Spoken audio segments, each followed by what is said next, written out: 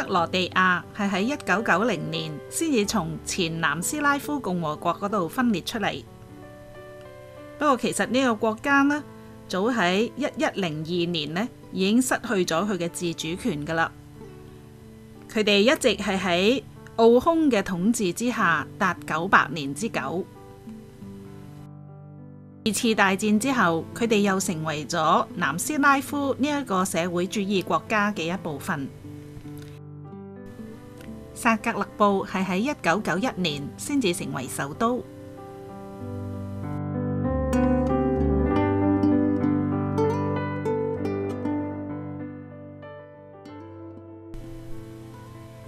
薩格勒布嘅舊城呢，係分為上城區同埋下城區嘅，而上城區最靚最矚目嘅建築物呢，就係呢個 Cathedral of St. Stephen 啦。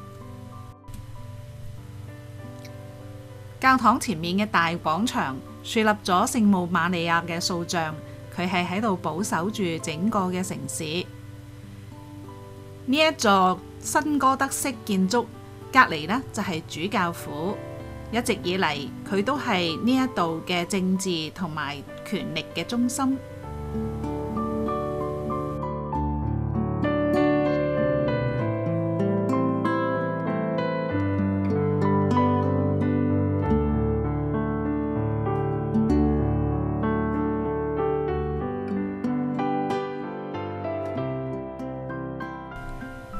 喺上城區嘅市中心，最興旺嘅就係呢一個每一朝早都會有小販喺度擺檔嘅市場啦。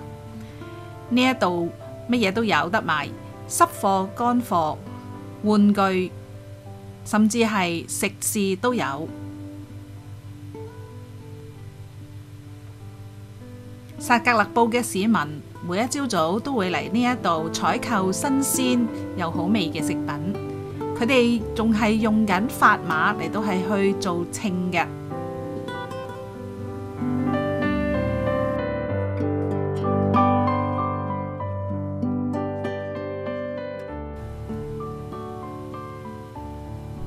仲有一啲穿着傳統服裝嘅婦女喺度擺檔。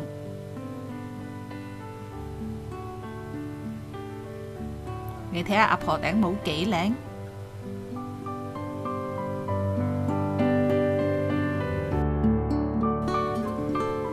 市場門口樹立呢一個女性嘅雕像呢，就係克羅地亞小販一向嘅形象。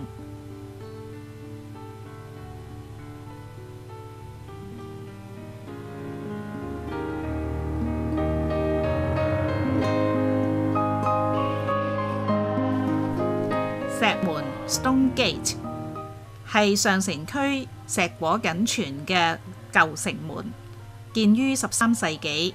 1731年嘅一場大火將城門燒咗，只係剩返呢一個嘅聖母像，因此佢哋就將呢一個聖母聖嬰像嘅周圍呢，就建咗一個嘅教堂。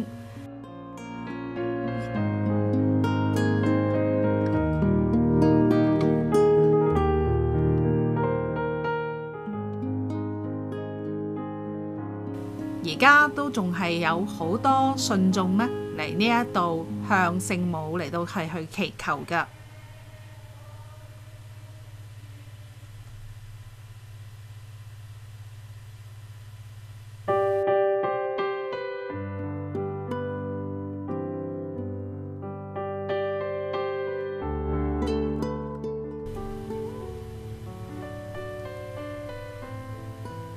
聖馬可教堂呢，係而家舊城區嘅教區教堂。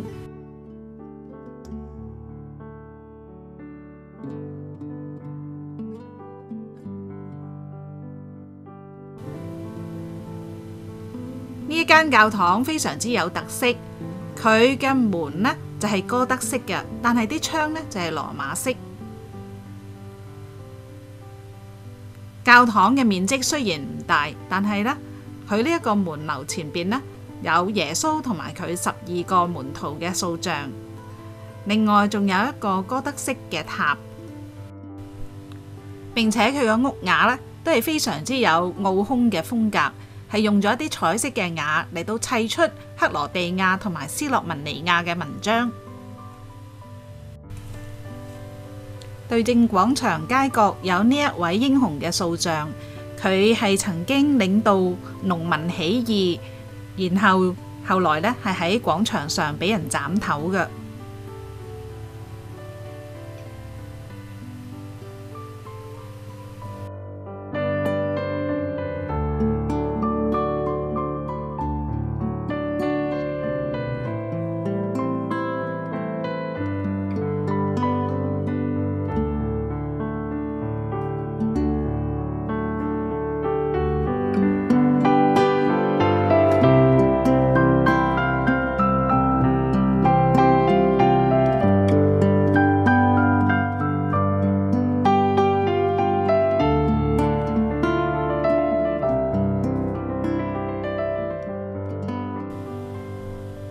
呢一座古老嘅炮樓曾經係喺驅逐土耳其人入侵方面立功，每日中午佢而家都仲係會鳴炮㗎。